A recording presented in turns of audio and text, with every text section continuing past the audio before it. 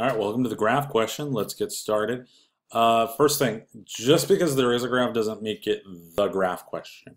The graph question will usually give you the derivative, or it'll kind of coyly say that it's the derivative. It's a little bashful about it. It tells you in a weird way. But it'll give you a graph of the derivative and ask you questions about the original function. So we're going to really be taking advantage of our ability to relate f prime and f double prime when these problems show up. Some things that you might be asked to do is evaluate integrals geometrically, or maybe they'll give you the areas of some shapes and they'll tell you to use them somehow. Find and justify extrema and points of inflection. Find slope using rise over run, so just like there's a line segment, find the slope of it, or say that you can't find the slope of that x value because corner, cusp, vertical asymptote, something like that. Find or justify where a function is increasing or decreasing, or concave up and concave down, or use candidates test to find an absolute max or min. So there's a lot of things the graph question can ask you. It really tests a lot of things that you would know how to do. Some things to watch out for. First one is FTC1, Fundamental Theorem Calculus Part 1, where you have to do the derivative of an integral. Because what they really like to do, more often than not, is they say this. They define the function g as the integral of f, and then they give you the graph of f.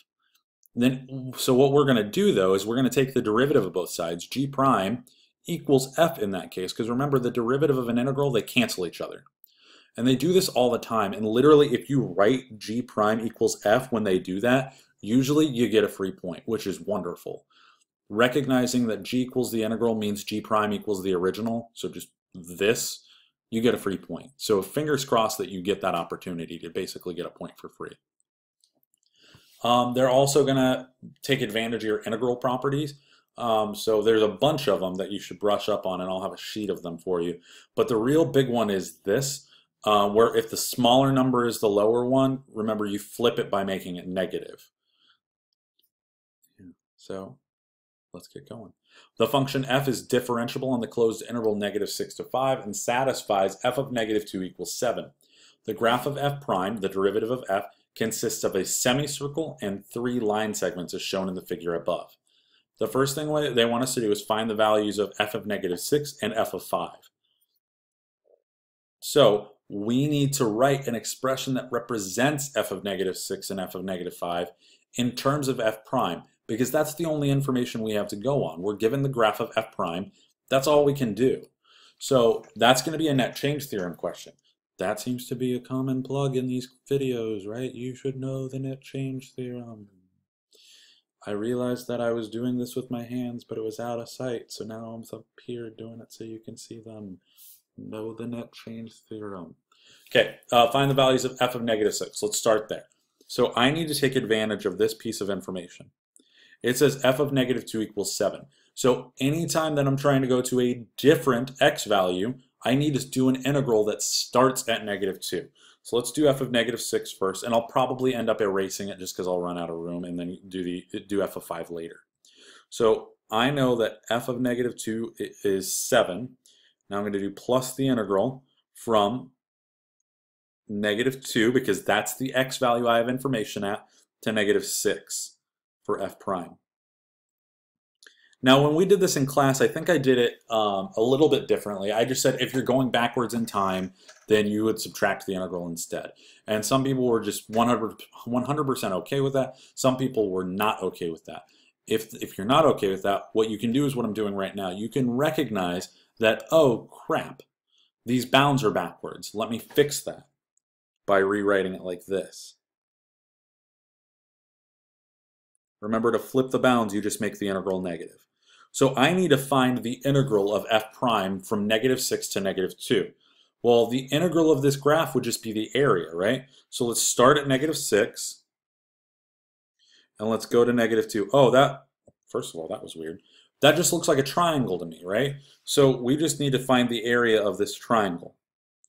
Well, the height is 2. Right? You can either see that by going over here, or you can see that the y-coordinate was 2. The base goes from this value to this value. That's from -6 to -2, so that should be 4. So the area of this triangle is 1/2 times 2 times 4. Well, these kill each other, and we're left with 4. So the integral is 4. So this should be equal to 7 minus 4, which is 3. So there's my f of negative 6. Now very similarly, I'm going to get f of 5. I'm going to start with 7, because that's where I have some information about, plus the integral from negative 2 to 5 for f prime of x. So again, we're going to go back to the graph. Erase this stuff so that we can talk about going to 5 instead this time.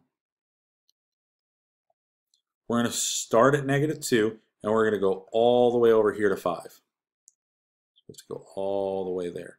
So we have to find the area of this circle, and we have to find the area of this triangle. Now be careful, that needs to be negative, right? We're under the x-axis, that area is negative, and this needs to be positive because it's above the x-axis. So the first thing I'm going to do is find the area of this semicircle. So the semicircle is going to be pi r squared over 2, because it's half of a circle. We're taking the formula for the area of a circle and cutting it in half. I'm going to lower that so you can see it. Now I can see that the radius of this circle is 2, so that should be pi times 2 squared over 2, which is 4 pi over 2, which is just 2 pi. So that area is 2 pi. It's below the x-axis, so it's going to be negative 2 pi. Now let me change color so that we get a little less confused as to what's going on. This triangle has a base of 3 and a height of 2. So we're going to do 1/2 base times height. We get 6 times 1/2, which is just 3. So then, if I go back down to my integral, it's 7 minus 2 pi, because remember that was under the x-axis, plus 3. So this was the triangle. This was the semicircle. This was the initial value. So 7 plus 3 is 10 minus 2 pi. And this is a no calculator section, so we'll just leave it as 10 minus 2 pi. I'm over here now. I paused the video for a second because I thought I made a mistake, but we're good. Okay, so there's part A. Now we're going to go to part B. Part B says, on what intervals is f increasing? Well, I have information about f prime. So in order to determine that, I need to think, how can I use f prime to tell if f is increasing? Well, f is increasing whenever f prime is positive, because remember that would be the slope is positive. So all I have to do is look and see, well, when is this function positive, right? When is f prime above the x-axis? Well, that looks like from here to here, right? On that interval, everything's above the x-axis, and then again from here to here. So that's going to be from -6 to -2, and it's also going to be from 2 to 5. Now the thing that I was saying before, that's the justification.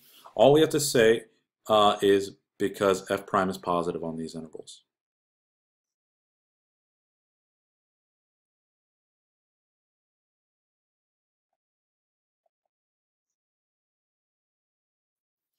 That's all you have to do. Easy peasy.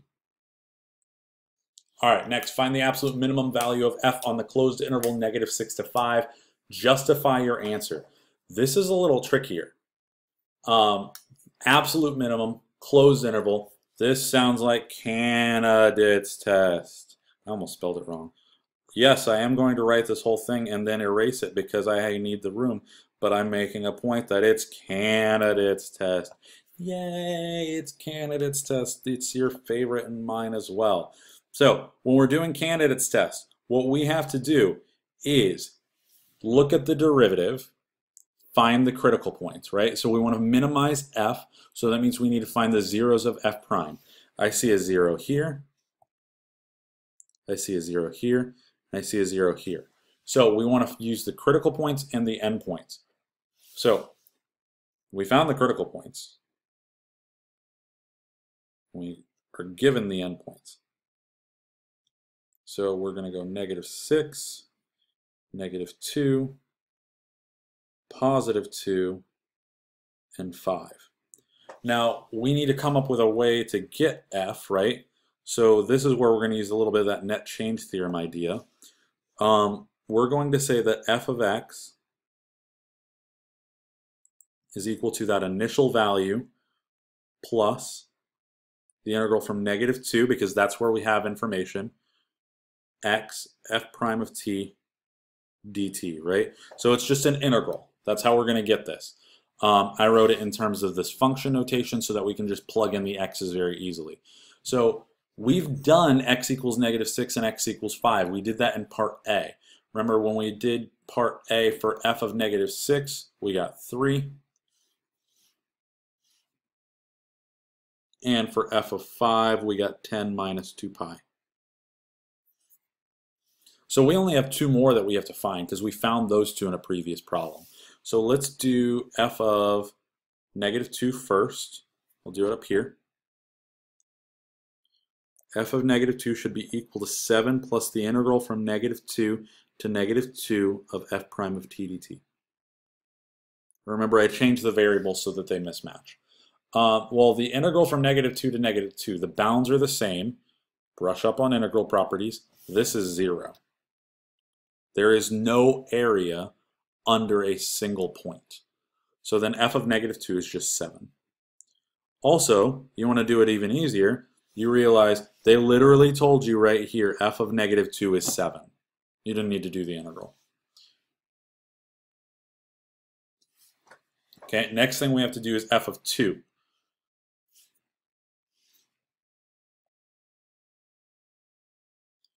F of 2 is going to be equal to 7 plus the integral from -2 to 2 of f prime of t dt. Okay, well, in order to evaluate the integral, that's just the semicircle, which we've seen that semicircle before. We know that that area ended up being 2 pi. So then f of 2 is 7 minus 2 pi because it's under the x-axis.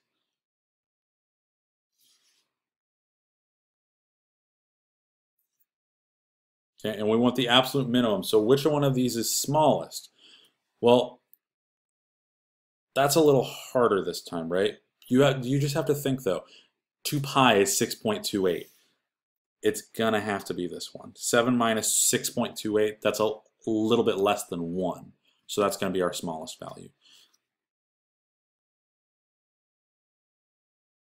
And the table of values is a perfect justification for it. All right, last part. For each of f double prime of -5 and f double prime of 3, find the value or explain why it does not exist. So f double prime of -5, that means I want to find the derivative of f prime at -5. Well, that means I'm right here, right? I want to find the derivative at that point. Remember, derivative means slope. So what I'm going to do is I just need to find the slope of this line segment. Well, I can use any points I want, so I'm going to start here and I'm going to go to here. In order to get there, I have to go down 2 and I have to go to the right 4. So that means that my f double prime of -5 should be equal to -2 over 4, which is -1/2. Okay, just rise over run. F double prime of 3. So 3, I'm right here. Now that should be a big red flag to you. You should be looking at that and be like, wait, I thought we couldn't do a derivative there. You're exactly right. Cusps, corners, discontinuities, we cannot differentiate. So what we're going to say is f double prime of 3 does not exist because there's a corner here.